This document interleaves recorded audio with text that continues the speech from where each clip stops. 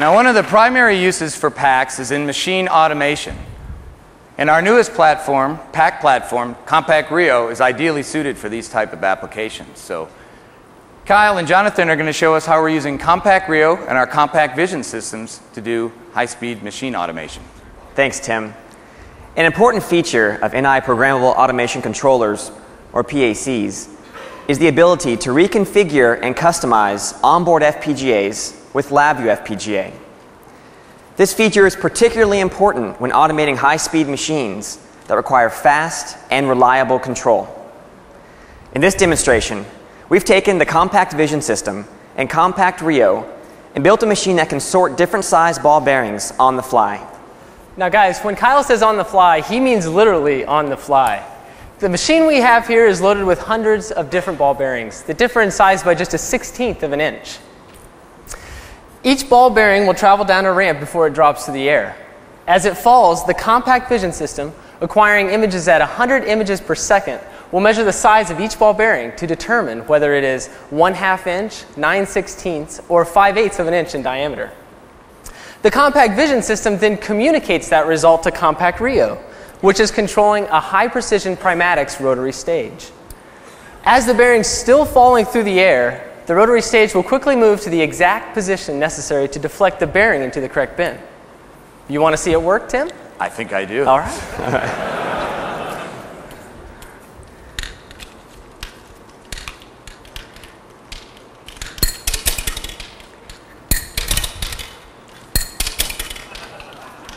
There we go. All right.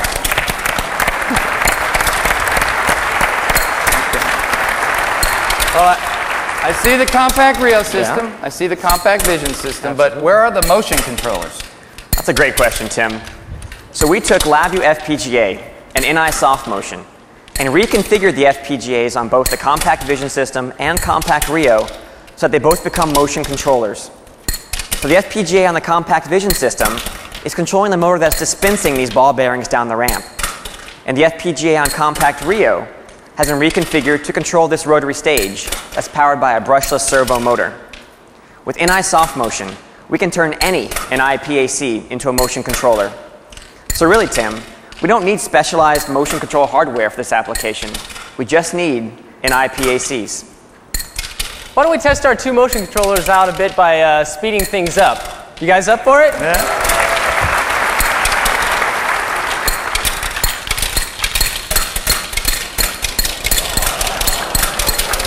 Nice.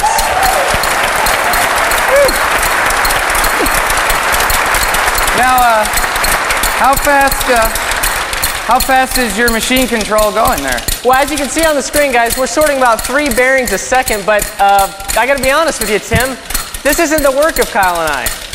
This entire sorting machine was built by a team of engineering students from Texas A&M University. They learned to program with LabVIEW, LabVIEW Real-Time, and LabVIEW FPGA, NI Soft Motion, and the NI Vision Development Module, and they completed this entire sorting machine in just 6 weeks. Actually, they're here with us today. Guys, come on, stand up. Nathan, Scott, take a bow. All right.